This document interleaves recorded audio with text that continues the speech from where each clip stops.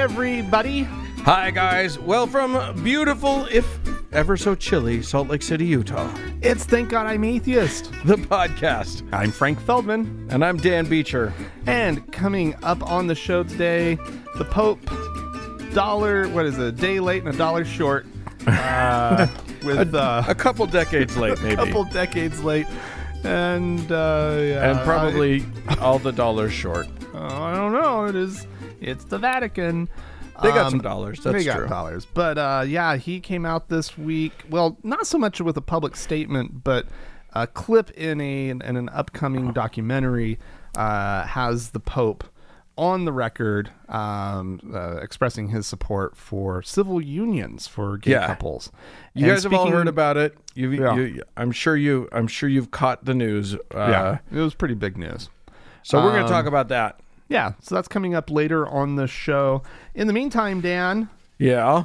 I'm back from the dead. Yeah, you didn't die of whatever your mystery illness was. Whatever non-COVID coronavirus I just caught. Are you feeling all right? I feel fine. Hopefully you don't hear me coughing during the show, everyone. I do have a lingering cough from the cold, and I feel like my voice might have a deeper space that I can go to at the moment where I can kind of sexy. But aside from that, I'm feeling pretty good. But thank you. We got I saw at least a couple emails that were really nice, and so thank you, those of you who wrote in. That was nice of you. Dan? Yes? I sent you an image. Oh yeah, you did. Earlier, I texted it to you. You did. And was just I will be referring to this later. I thought you were starting a boy band, is what I was pretty sure you were doing. So I basically just want to, before I get into the story, this is critical. This is a critical part of the story in my mind, which is we need to know who this person or what this person looks like, right? And so could you please describe for the listeners the person that's in this photo? Sure. As best I can. I'm guessing a teenager, or maybe, it looks like a teenager. Stole his hairstyle from Kramer on Seinfeld, I think. Yeah. Got a lot of a big muff of curly hair. I'd say a handsome kid. Yeah, looks like sure. He was sort of brought in from central casting for a part on the new teen comedy about wacky life in high school. Yeah, okay. Sort of wearing a polo shirt with with his collar like kind of mid pop, quasi popped. It's a good look. Backpack on. Backpack. Yeah, looks like a teenager.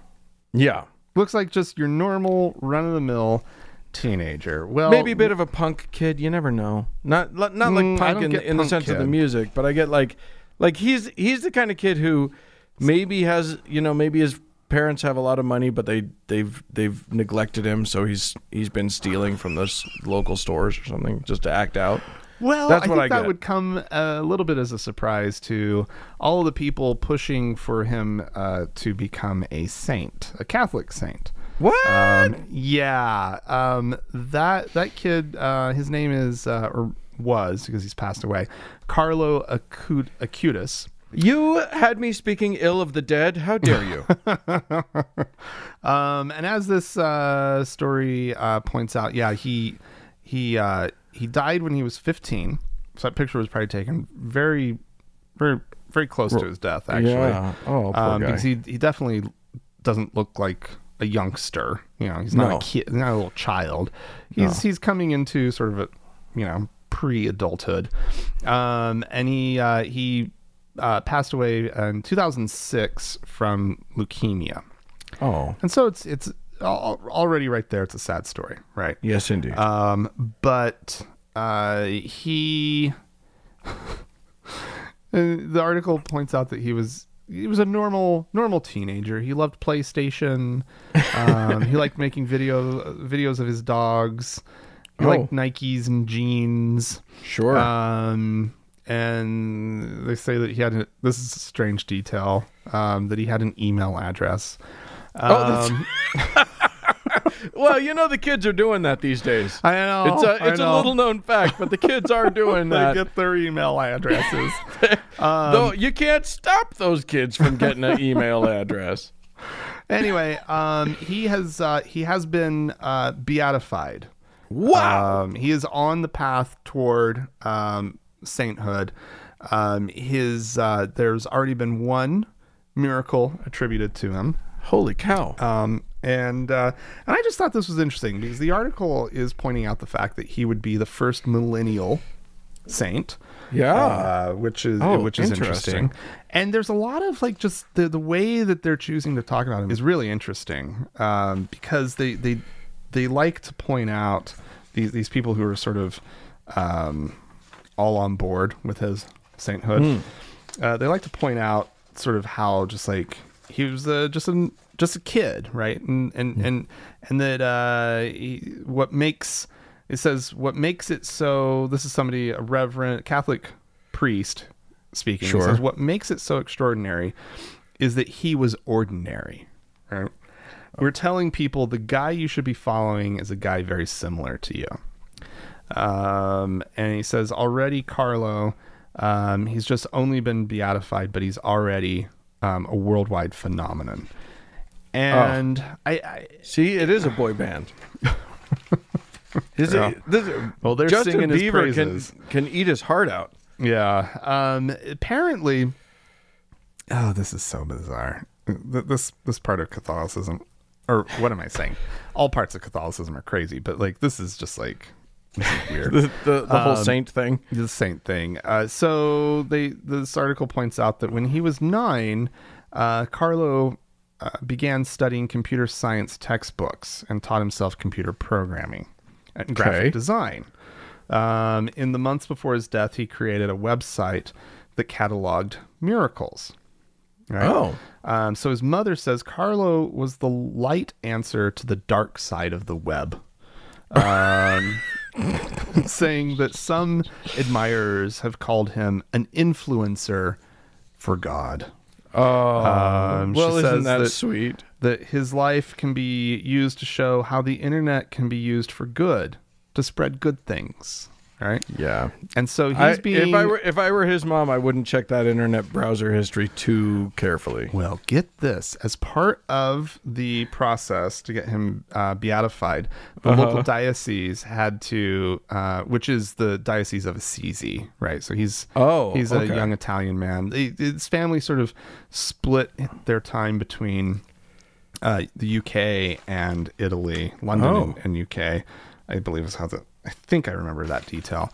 It's not jumping out. But anyway, the diocese dug into his emails. Because remember, he did have an email address. Right. And his computer search history. Wow. And this 15-year-old apparently passed the test. This 15-year-old knew how to do safe search or whatever it was, whatever it is. To open a private browser or whatever. Yeah, exactly. And so he's being set up to be the patron saint of the internet, apparently. Perfect. We need one. The internet. This is what's wrong with the internet, Dan. Yeah, it doesn't sanctified. Have a patron saint. So Carlo's going to be looking out for us all. Well, he needs another. I'm sure he'll come up with another miracle. Too sweet. And then will it be posted on his own website? That would be. He posts. That's it the himself. miracle. That is the miracle. No.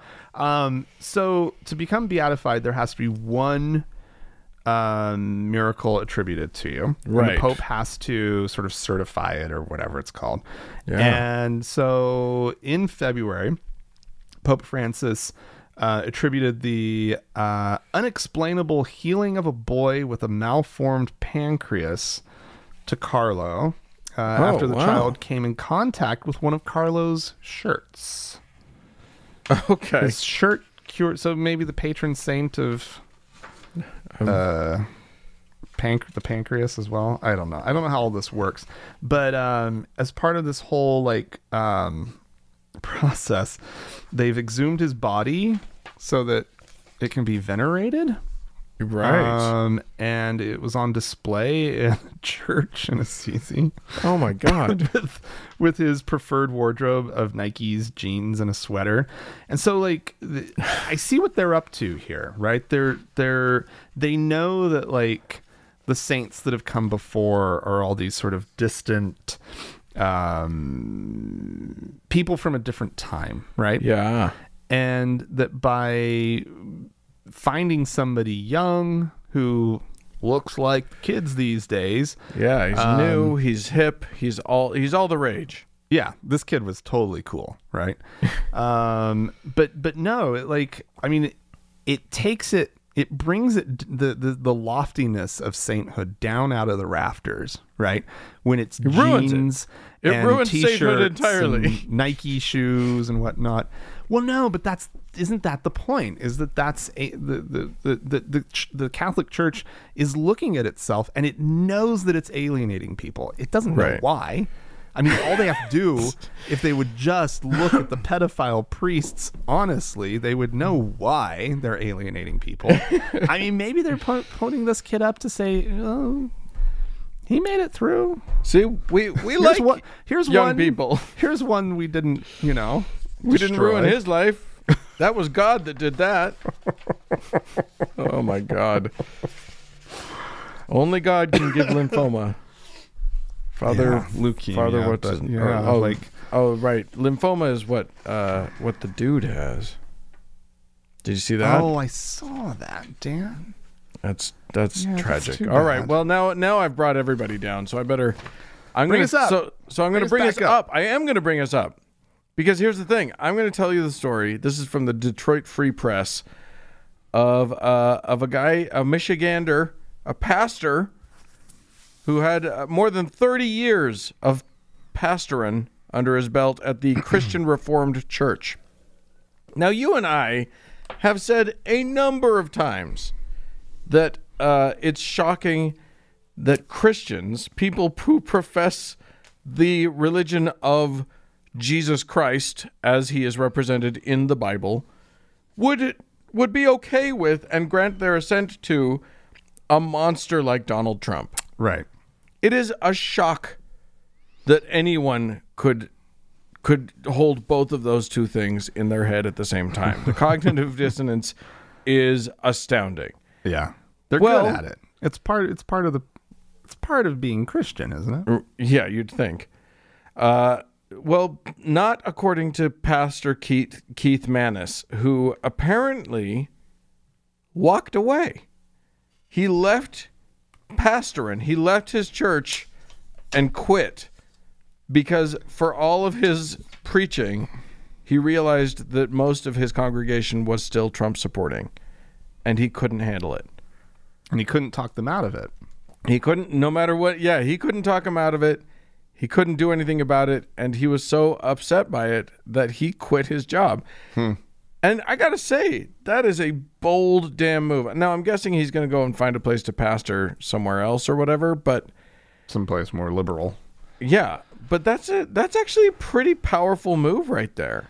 What's interesting is also, like, I mean, I said someplace more liberal and immediately was just like, well, maybe not, right? Like, a lot of conservatives... with integrity, right? Right. Look at Trump and go, yeah, no, I can't. Right. Sure. And so, I mean, someplace maybe a little bit less Trumpy. Or at least someplace where he feels like he has some influence. Because apparently, and this has seemed true for a minute.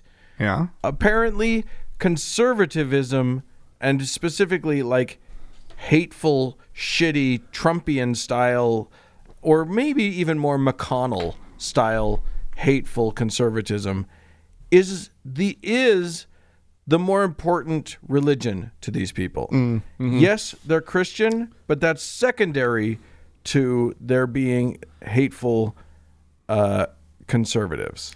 Well, we talked about this a while back on the show, right? That like the identity that people are sort of clinging to the strongest right now is their political identity. Yeah. Right. And that it's sort of it's more important to their sense of self than their religion at this present moment. Yeah. Which is crazy town. Yeah. Like that just seems like dangerous shit about to happen. Well, I mean, and it is, right? Like people are, you know, the whole Trump thing is also the QAnon thing, right? Yeah. And I mean, these people, like they're people trading in. Like, at what point is it just going to be QAnon being preached over the pulpit, and they just kind of are? Like, I mean, it has been. We've talked about it. Done with Jesus, right? Like they're just right. Like they officially just say, "Oh yeah, no, we're post Jesus Christianity." Oh, they're not going to do that because they don't have to. What we've learned is they can hold both of those things and be just fine. Yeah, I guess so. Because I mean, and that's the other thing about the Bible, right? The Bible is perfect for anybody because you can literally mold it to your beliefs, no matter how shitty your beliefs are. You can find a way to justify it biblically. Very interesting. Yeah. Well, Dan. Yes. I've got a story about people leaving things too, or leaving something. Okay. A new Pew report is out about a survey that they've done. It's part of their the new Pew. Everybody loves the new Pew. Their ongoing religious landscape study. Oh yeah. This survey is looking into the very sort of a group that just doesn't have we just don't know enough about, which is the nuns, the NONESs. Sure. This is the group that well, as far as like this definition of the nuns, atheists are a part of, agnostics are a part of, and basically anyone checking anybody who doesn't ascribe to a specific religion, right? The none of the above. Yeah, none of the above check mark, right? In the list of religions, this is the none of the aboves, and that lumps in us, of course. Well, it's important, I think, for us to know, and thank God they're looking into like how this group breaks down. What are some of the different attitudes? And this one specifically is looking at why have the nuns left religion, right? This is a huge question for believers. They just can't imagine why we wouldn't want to be members of, you know, the religions the horrible, horrible religions and faith communities that we grew up in. Why would we leave all of that abuse and hatred just to step out into a world where everything is an opportunity? Yeah. I don't know. So it doesn't make any sense. They have a nice little chart here that kind of breaks it all down, and it categorizes atheist. So there's the atheist column, the agnostic column, and then the nothing in particular column. Right. And these numbers are kind of interesting. Some aren't too surprising, like and this is why people left the religion of their upbringing, right? Sure. And so nobody's surprised by the fact that 82% of atheists left because they don't believe. Okay. Shocking. Thank you, Pew. Thank you. This is earth-shattering. You guys are doing great work. Just great work. The agnostics, 63% don't believe. And the nothing in particulars, Dan, 37%. Right? So that group obviously is mostly, and I think we already sort of knew this, they're these non-believer believers, right? Or believer non-believers, right? They're spiritual, not religious. They believe something's out there, but they really don't care. Right. Or they do believe in God. I just don't think that like going to church is going to do anything for them, right? Right. I think that's interesting right there. Let's see. Did they dislike organized religion? 10% of atheists said they left religion because they dislike organized religion. I don't think they understood the question, but also one of my big peeves with Pew is that I don't guess that they ever check in with actual atheists to help them to write their questions. Oh, interesting. Because every time I read their questions, I'm always like, no, you don't understand what you're talking about. You don't know who we are, if that's the way you're asking that.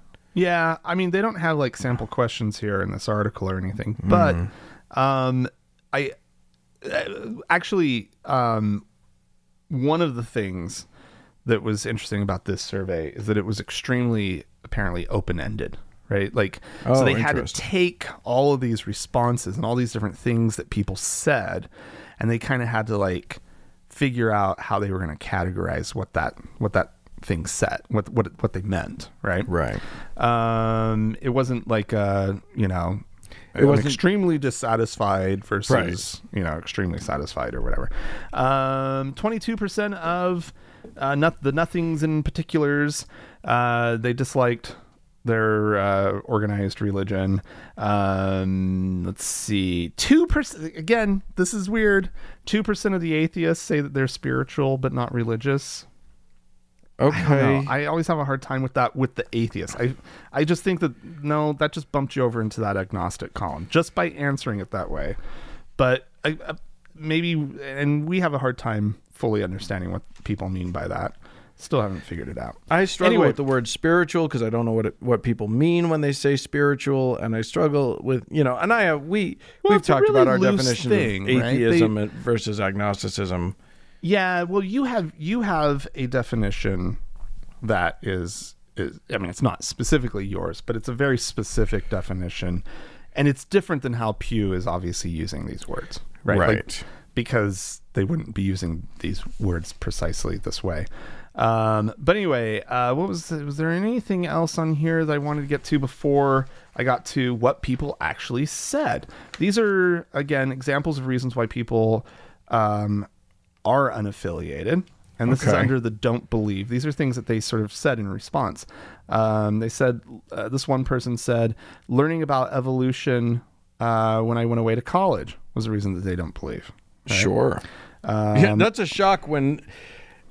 I think that happens a lot. People go away to college, especially if they've been homeschooled. We've gotten people writing into us about this, and they go away to college and they are sure that they are prepared to answer when that evil professor tells them about that bad thinking that is evolution. And then the professor's like, well, we actually do have evidence to support this, and here all of it is. And suddenly they're like, oh, fuck. I was not prepared. Yeah. I did not know that they had, real scientific support for this. I was told it was all baloney and that I had these great answers for it. And it turns out, nope. Yeah. Yeah. This person doesn't believe because of too many Christians doing unchristian things. Yeah. Okay. Sure. That'll happen. This person, I just realized somewhere along the line that I didn't really believe it. Yeah. Just somewhere along the line, I just didn't believe it. Wait a minute. These are people who said that they dislike organized religion. One person said, I think that more harm has been done in the name of religion than any other area. Yep. I no longer believe in organized religion. I don't attend services anymore. I just believe that religion is very personal conversation between me and my creator. Oh, and that's an atheist saying that? No, these are everybody who answered that they dislike organized religion. Oh, okay. Right? But I think that's interesting, right? Yeah. The churches, this person dislikes organized religion because of the church's teachings on homosexuality, right? Yeah. Oh boy, this person's going to hell. An inactive believer said, I don't have time to go to church.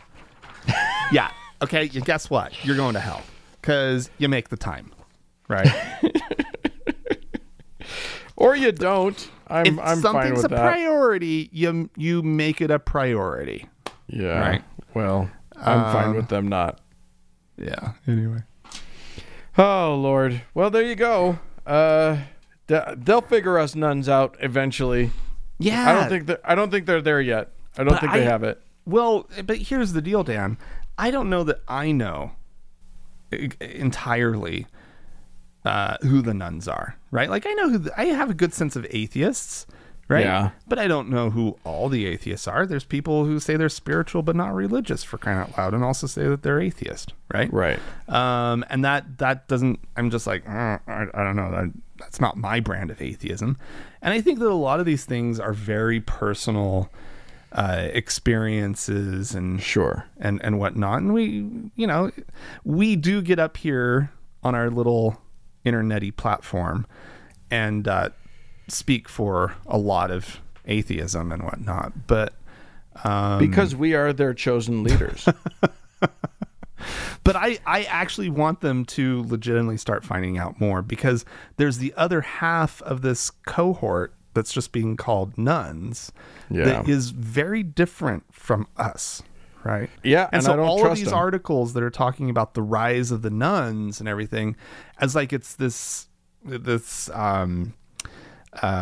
discernible, demographic, single block, whatever, right? Yeah. That it means something specific. It doesn't, and we need to know more about it, because my guess is it slices in more easily into like 3 or 4 different groups.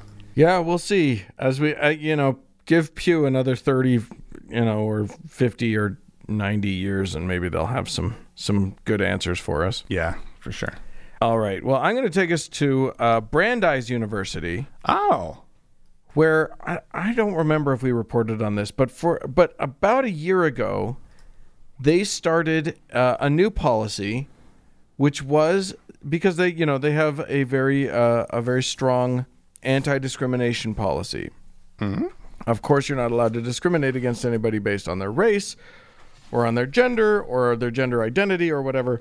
But last year they added a new category to that, and that was that you weren't allowed to discriminate against anyone based on their caste. So, obviously, this is a Hindu, a South Asian sort of concept that's still, even though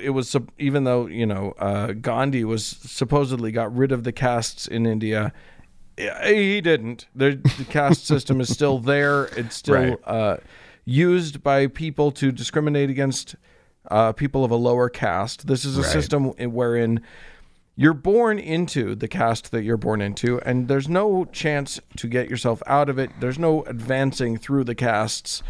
You are what you are. And for those in lower castes, that's a pretty big bummer, because it's like, due to no fault of your own, we all hate you.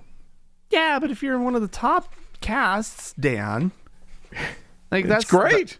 That sounds awesome. Yeah, it's nothing but peaches and roses at that point.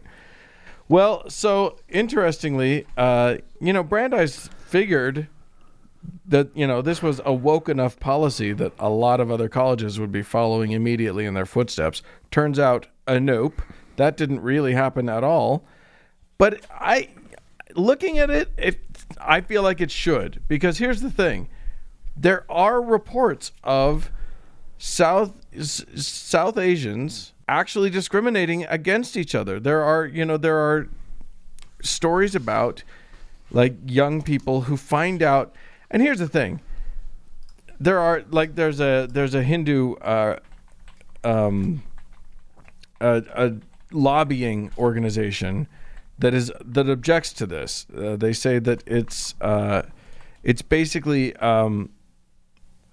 it's solving a problem that doesn't exist. It's overly complicated, and they have some good points, which is they're worried that a bunch of white people who haven't grown up in this culture won't even know the questions to ask to understand whether it's actually happening, whether a claim that there's a caste-based discrimination could whether that's actually true or not.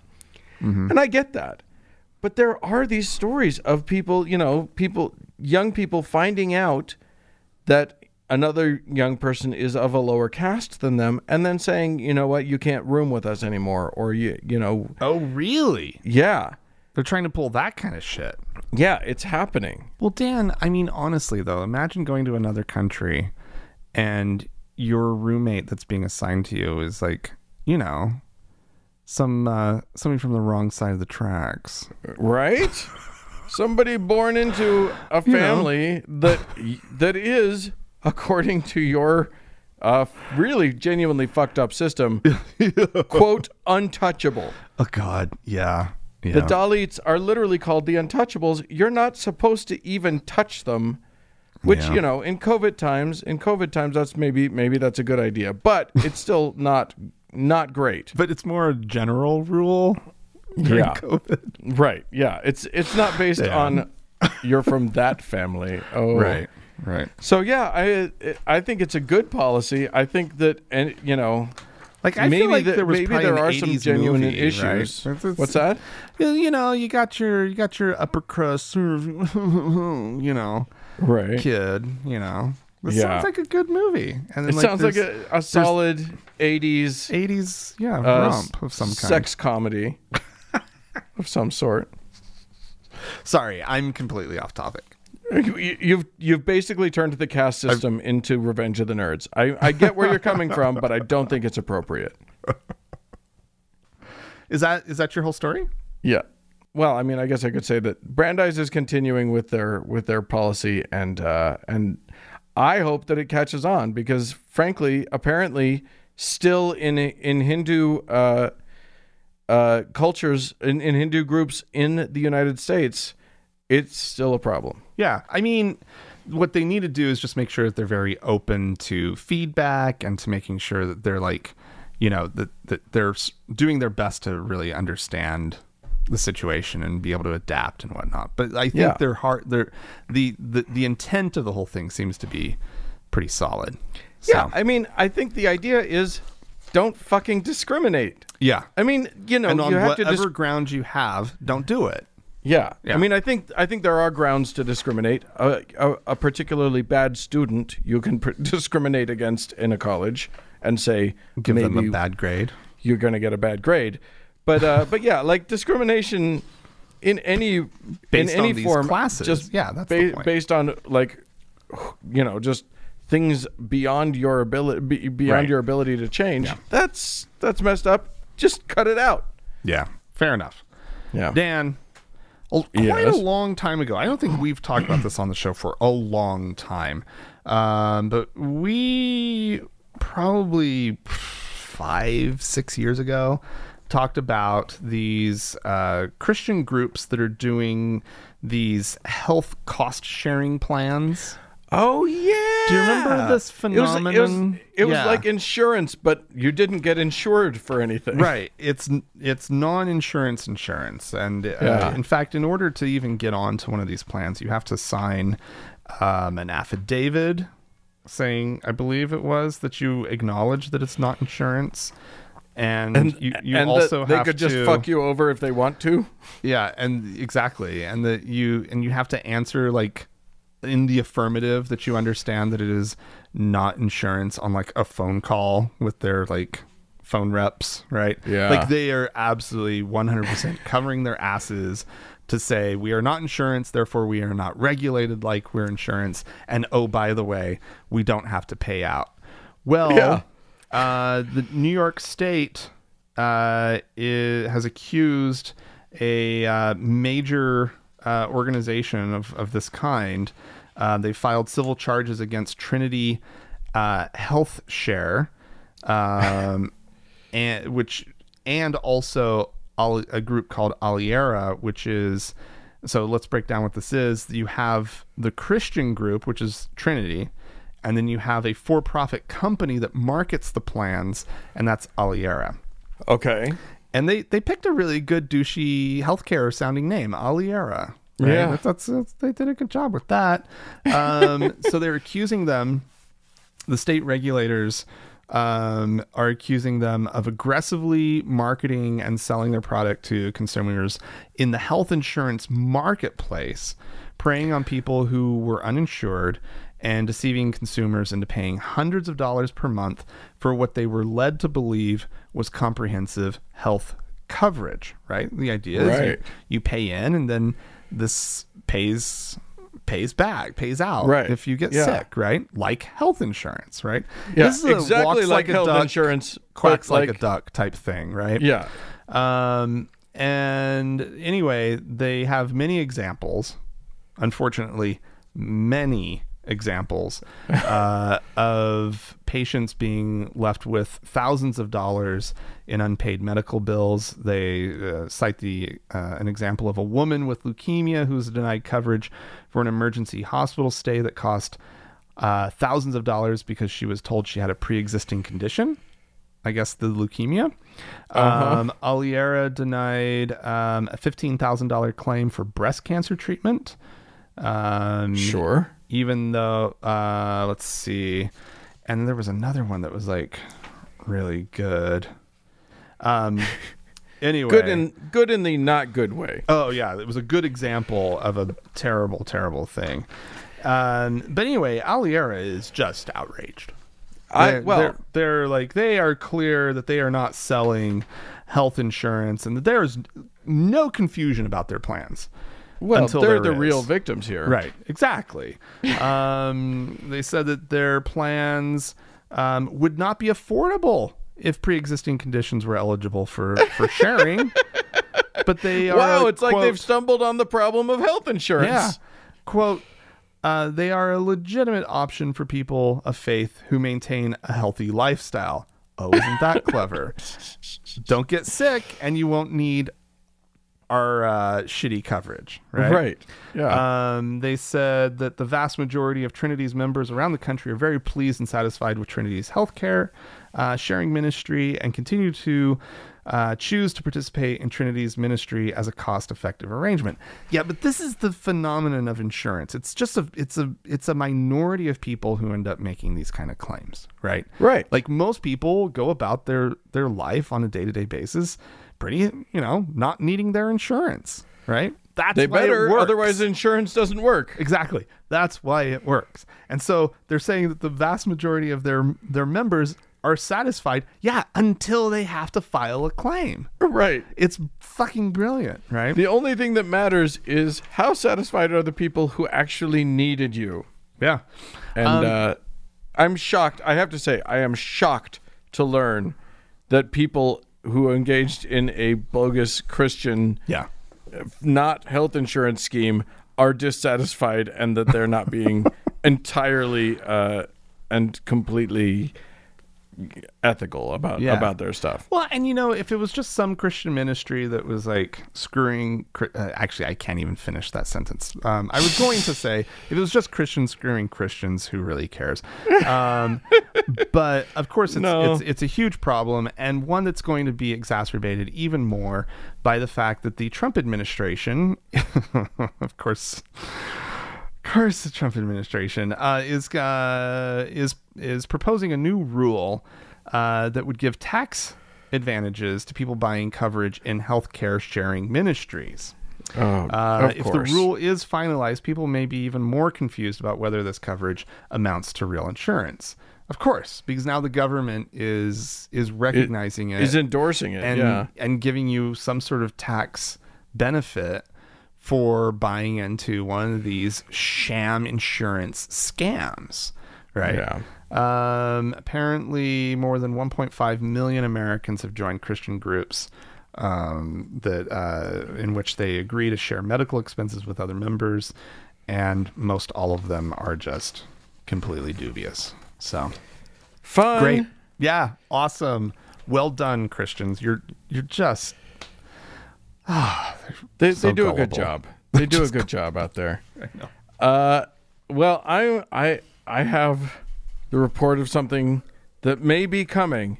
You may need to watch your Netflix queue in the next little while. Specifically one Janet Porter has created a sitcom that is on its way, or rather, she's created a pilot for a sitcom and hopes to be able to raise the funds to make it a reality. Okay, it is it's a delight, I have to tell you. The truth is that she is an anti-abortion activist She's president of the conservative Faith to Action group, and she is sort of behind a lot of the like the heartbeat laws and also basically she is working hard to chisel away at a woman's right to govern her own body as best she can. And her new tactic, she thinks this is going to work, is to make what I promise you, according to the trailer and the couple of clips that I saw, is the worst possible sitcom you can imagine. Oh. And when I say that, what I mean is I want you to picture, just take your mind back to the 80s, if you will, and think about any of the worst sitcoms that happened then. I'm talking Bosom Buddies. I'm talking Small Wonder. I am talking like you can't just make it as bad as you can possibly imagine. And you know what I'm talking about. If you're in our generation, think in terms of heavy saxophone soundtrack. Think in terms of bad joke, just a barrage of really dumb jokes that don't actually make any sense and aren't related to the plot at all, but are just Alf. Okay. Boom. You got it. You nailed it. It's anti-abortion Alf, and it is delightful. I'm gonna send you a link. I want you to put it in the show notes. Hemant Mehta over at Friendly Atheist has all of the clips. It is, oh boy, it's bad. But they do have some heavy hitters apparently in it. Stephen Baldwin and Victoria Jackson apparently make appearances. Victoria Jackson. Jesus Christ. Victoria Jackson used to be on Saturday Night Live and is now just making her way through the world as a right-wing nut job. Mike Huckabee, former Governor Mike Huckabee, and Representative Steve King make appearances. So really just some A-list heavy hitters on the docket. But man, oh man, it's every bit as bad as I'm making it sound, which for me is everything I want in the world. So I've personally donated. I'm hoping that they make it. Oh, really? Okay. No, I haven't donated, but I will sign on as an associate producer if they ask me, because I want this to happen. I need to see this horrible sitcom. It's the worst thing in the world. I'm very excited about it. Well, that's okay. So it's anti-abortion. Yeah. How is it anti-abortion? I mean, give us some details. I really don't know. I can't tell you. It's apparently the setup is that she's supposed to be writing. She's the star of this thing, which is great. You got to love it when someone non-actor, non-comedian lead in a sitcom. Yeah, assumes that she's going to be perfect for a sitcom. That's great. I mean, that's that show like with Reba McEntire. Hey, at least she's a performer. Yeah, exactly. Anyway, she's apparently a writer who's going to write a book about dating and all of the wacky stuff. And there's some sort of thing about she falls in love with her arch enemy, the son of her arch enemy, who turns out to be Nancy Pelosi. I don't know. It's amazing. I don't have all the answers, but I need it to happen. So let's all pray to the gods of how bad this could be, that this show goes forward in the name of Jesus Christ. Amen. So, hey, listen, if you guys have any word that if you know the word on the street about this thing, please feel free to write into us, podcast@thankgodimatheist.com. Or call and leave us a voicemail message. The telephone number is 424-666-8442. Stick around, guys. There's more show coming up.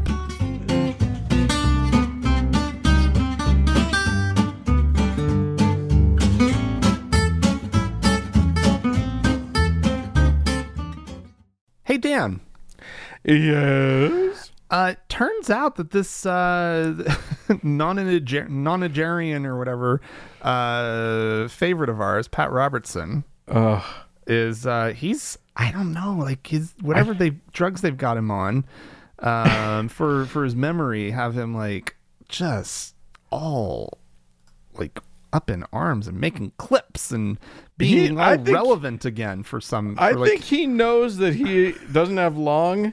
And here's the thing. First of all, when you don't have, when your time is short, you try and make a legacy for yourself. And second of all, you can make predictions about the future with no worries because you will not have to answer for this. You're going to die. So I think he has realized both of these points, and he is getting specific for us. First of all, I want to say without question, Trump is going to win the election. And that doesn't mean you sit home and don't vote. That means you get out and do everything you can to work. But he's going to win. That's, I think, a given. But after he is sworn in and his vice president is Mike Pence, then trouble is going to happen. He's going to be challenged by the Chinese, as you couldn't believe. He'll be faced probably with some kind of a war. The North Koreans are going to have nuclear weapons. They're going to threaten us. The Russians are going to do everything they can. The Turks have got their things going. And after Trump is sworn in, we're going to see civic disobedience in our America that will just be mind-boggling. The country will be torn apart. But you talk about Trump derangement syndrome, it's going to be horrible. Because already, without anything happening, we've got trouble in the streets. And Paul said, sudden destruction is going to come upon you.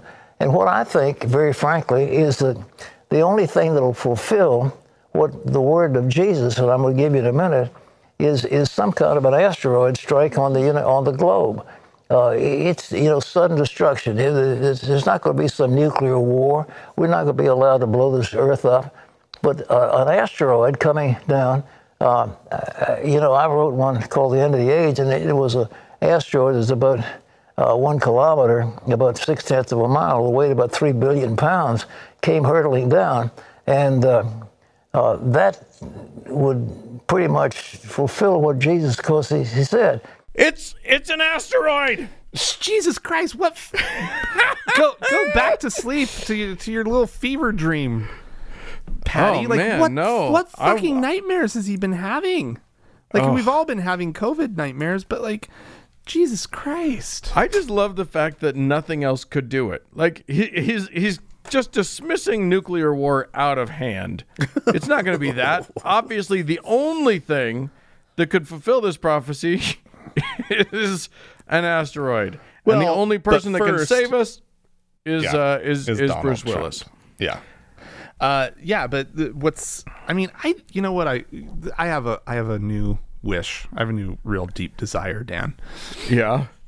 I just need Pat Robertson to live long enough to see Donald Trump not reelected. Oh, I thought you were going to say you wanted to be in the room when Donald Trump loses, in the room with Pat Robertson when Donald Trump loses. Well, that would be nice too. No, I just want him to live long enough, because I mean he could go at any day now. And so, it's true. We just need to know that he sees it. Oh, good Lord. Good Lord. Well, we had some folks write into us. We did, yeah. So I'm going to get to that. This is from Brad, who says, I'm an ambassador for the Secular Student Alliance, and we have a Discord, monthly meetings, and other opportunities to meet, talk between college students around the country. I bring this up because if you do have anyone who has taken you up on running for any political office, the SSA might be a good opportunity to connect to even more atheists and people with secular values in a large number of communities and at a large number of colleges and college towns around the country. Yeah. I think that's a great idea. So yes, that's something we're adding to the list of resources and things. It's been amazing, the overall response here. And so what we're doing at the moment is we're starting to, like, if you go to the website, like right now, it still is just sort of in a collecting information stage, right? Right. Where we're asking people to send stuff in. But this very is soon, to be clear, this is about our call for people to participate, for atheists to participate in the political system, the political system, to run for office, to volunteer join for up campaigns, all that stuff, so forth and so on. But very soon we're going to have more resources, and so absolutely. Like I think that's cool. Awesome. So yes, keep sending us your emails. Yeah. Keep letting us know, and then we'll get something ideas organized and get it up online. That's great. Yep, indeed. All right. Krista wrote in. This one's just to me, Frank. So you can listen. Okay. But well, let's see. All right. It's addressed to Dan, but I think you'll like it. Hi, Dan. Please let Frank know that if I could drop off a pot of vegan chicken soup, I would. And I'm not just plugging veganism. I've been listening to the show for about a year, and it is truly one of the bright spots in my week. Listening today, I always download the show and save them for a rare window of an uninterrupted hour so that I can savor the laughter and really benefit from the diffusion of dogma-induced angst. I was alarmed by the news of Frank's illness, and I had one of those knee-jerk tendencies to want to call on a higher power for his speedy recovery. Rest assured, I am not praying for him. Thank you. I am doing whatever it is we do in lieu of prayer. You and Frank are beacons of light in a dark age. Oh my God. I actually responded to Krista. Oh, you did? Yeah. And I said, in lieu of prayer, you are doing exactly what you should be doing. You're reaching out to the person and you're saying, I'm thinking of you and I wish you well. And I think, like, what do we do as atheists? We do things. Right? Yeah. We don't actually pray about it. We actually write people a nice message. And so thank you, Krista. That was really sweet. Yeah. This is from Jay, who says, Frank and Dan, 10 years ago, I was staying in Seoul. I assume that's the South Korean Seoul. After a late night out at bars, a few of us were stumbling our way back to the hostel when we came across this really fancy outer wall of an overly large house in an already affluent area.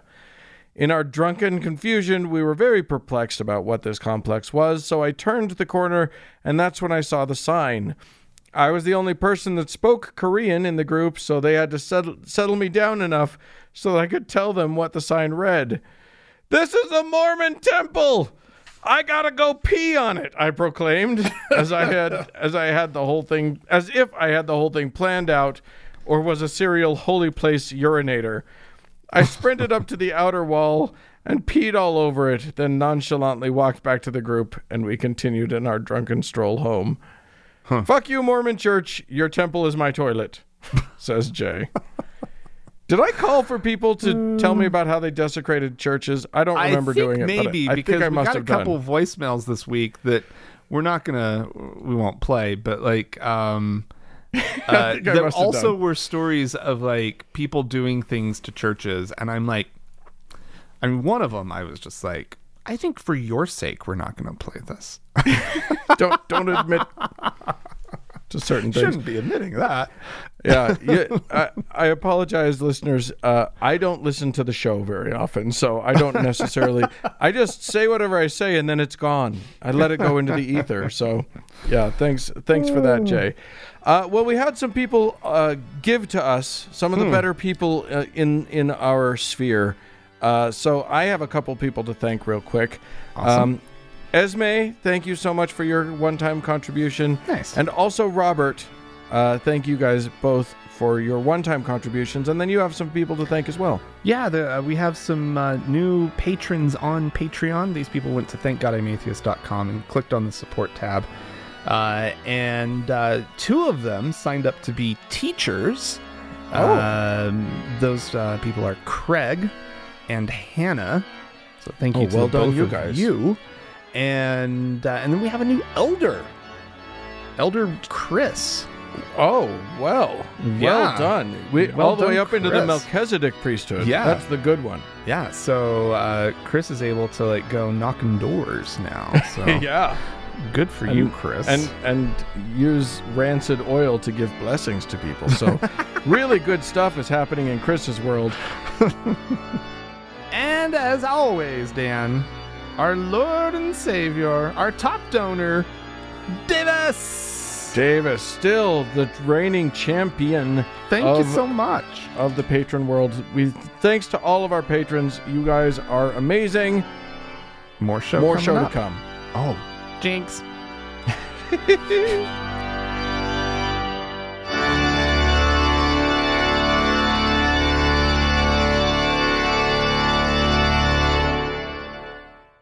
Hey, Dan. Hey. Pope Francis. Yes. Who, if you'll recall, he's been on the throne for 8 years, something like that. I don't know. I mean, we were doing the show when it happened, so but I think it was barely. I think it was early days. So I'm going to say 7 or 8 years ago. There's no way to tell. We couldn't possibly look it up, but no, like when he first became Pope, I remember us just being excited at the possibility that he was somehow going to be sort of a different Pope, right? He seemed that it seemed that there was potential for him to kind of break out of like the dull, boring, and if nothing else, at least he wasn't part of the Hitler Youth. So yeah, there was that, and he kind of a step up from Benedict anyway. Yeah. And he rejected a lot of the trappings of the papacy, right? He doesn't really like the Prada shoes and all that kind of stuff. Right. Yeah, he did seem like a pretty stark contrast to Old Benny. And a lot of people thought that maybe he could be a reformer of some kind, right? And then he's just kind of sat on the Pope throne and not been, I don't know. Here's the thing. Here's what as far has as happened. Reformers go, he's a little disappointing. Well, my sense of his entire papacy has been he says something that we all get excited about and then does exactly nothing about it. Yeah, and then not only does he do nothing about it, but then afterwards the Vatican, which isn't a person, but somehow the Vatican, comes out with a statement that says he didn't mean what he said. You're misinterpreting. Right. It's blah, blah, blah, and takes it away. Whatever nice thing he says. Exactly. Because often these nice things are said in quick moments with members of the media. It's not really like a sit down type thing. It's typically how these moments have played out, right? It's not a papal bull. Exactly. He's not issuing a thing. Exactly. He's just saying it to the reporters on the plane or whatever. Yeah, exactly. And so they've been able to sort of back off of these statements in the past. Yeah. Because they've seemed to be very much maybe not fully conceived and they were just sort of in the moment. But this last week, I don't know that the clip is watchable yet, but it is being reported that there is a clip in an upcoming documentary that'll be coming out soon about what was it even about? It's about him. It's called Francesco. It's called Francesco. That's right. And he, in a sit-down interview with a journalist, comes out and very clearly talks about the need, in fact, for civil unions for gay couples so that they can be recognized and they can have all sort of the legal protections that marriage brings, the stability that marriage brings. He said, quote, homosexual people have the right to be in a family. They are children of God. You can't kick someone out of a family nor make their life miserable for this. Yeah. What we have to have is a civil union law. That way they are legally covered. Right. Because obviously the Catholic Church doesn't want it to be marriage, right? And there's this this concern that like that's this holy sacrament, right? I mean, if you go back in time to what, the 90s, when this was all being so like hashed out, the churches wanted ownership of that word marriage like you wouldn't fucking believe. Yeah. They would call it anything, and they were trying to carve out space for decades for something for gay people that wasn't marriage. Right. Whatever it is, it's not marriage because we own that word in a game of semantics that makes exactly zero sense. They were hardcore on needing to own the word. Right. And it turns out that what you call something does matter, right? Like, it does. Having the exact same thing, but calling it something different is still insulting to the people that you're denying that other thing to, especially considering that marriage is a legal contract. Yeah. As much as it is it is a legal contract that some people also sort of solemnize at their church, right? They tack on a little churchy thing to it. But the fact of the matter is that, like, the important part of the marriage is a signed contract. Mm-hmm. Exactly. That's the meat of it, right? That's the stuff that he's acknowledging that gay couples are being denied. Well, anyway, so he says this, right? Yeah. And the world goes crazy. Oh my God. Yeah. I mean, there was a bishop, Bishop Thomas Tobin of Providence, Rhode Island. He was the first American bishop to flip out. Yeah. He said, quote, "The Pope's statement clearly contradicts what has been the long-standing teaching of the church about same-sex unions. The church cannot support the acceptance of objectively immoral relationships."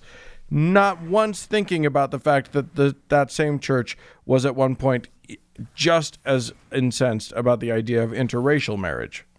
Right.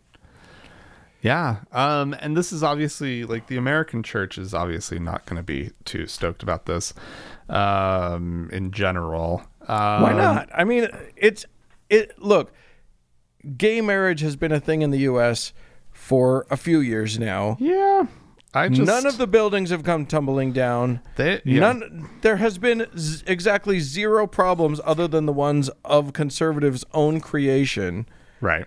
I don't see why they would care. But they do, right? Like, they still fucking care about it. And they're like, they they will do their best to keep spewing their hate.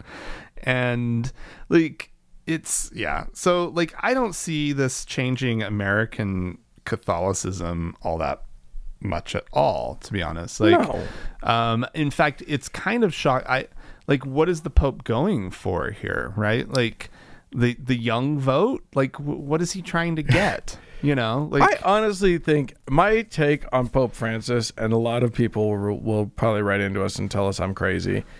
My take on Pope Francis is that he's actually a good guy who pays attention and wants, like, he sees the pain that the church has caused gay people, and he genuinely wants to do something about it, but he's surrounded by assholes who won't let him do anything about anything.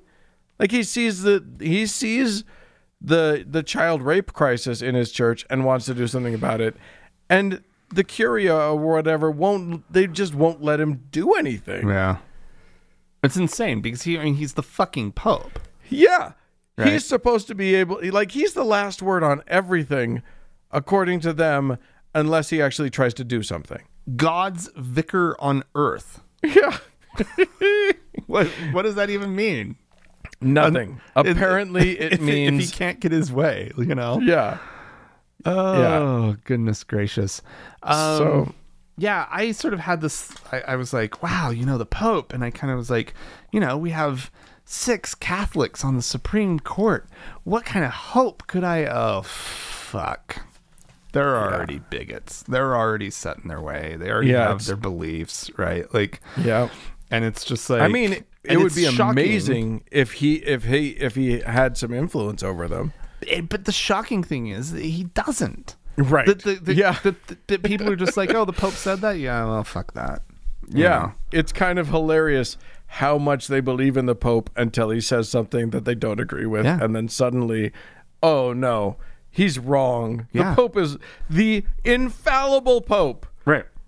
Is like we've got a bishop saying he's wrong. Yeah. How he is infallible to you? Yeah. You're not allowed to say he's wrong. What are you talking about? This goes back to what we said earlier in this very show, which is that politics are outweighing people's views on the world these days. Oh yeah, right? Man. Like the religion is totally secondary, and and what their religious instructors, their teachers, the people who have the authority, the people who supposedly are speaking for God, come out and say, in their role as the mouthpiece of God, right, that we need to find a solution for this, and I think it's civil unions. And people are just like, nah, that doesn't jive with my political beliefs. He proposes the solution that was rejected in 1994,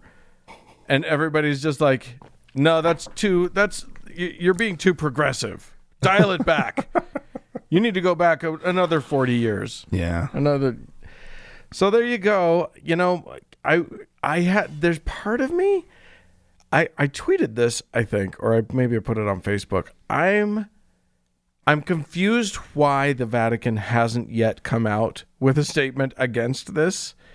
And part of me thinks that maybe what's going to happen is he's pushing them back until the American election happens, and then the Vatican will come out with a statement that says that it was wrong. It's just a pet theory. It's not based on anything. But it'll be interesting to see if November 4th is when the Vatican comes out with their no, he didn't mean that statement. We'll see. Who can say? Anyway. Yeah. Well, if you guys have anything you'd like to say, if you grew up Catholic and you can elucidate why the hell an infallible being is considered so fucking fallible to these people, help me. Please write into us. podcast@thankgodimatheist.com. Or call and leave us a voicemail message. The telephone number is 424-666-8442. Yeah, go to the Facebook page, facebook.com/TGIAtheist. Click the like button. And while you're there, search for the TGIA Members Only Lounge and request to join. It is a closed group, but we will let you in. Also, find us on Twitter at TGIAtheist. Yep. Thanks again to all of our donors. If you would like to join them, please do so. You can go to thankgodimatheist.com, click on the Support Us tab. You choose how much you want to give. We appreciate you deeply. It's a win-win. And a big thanks goes out to the Red Rock Hot Club and to Gordon Johnston for their music.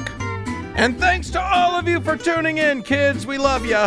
Bye-bye.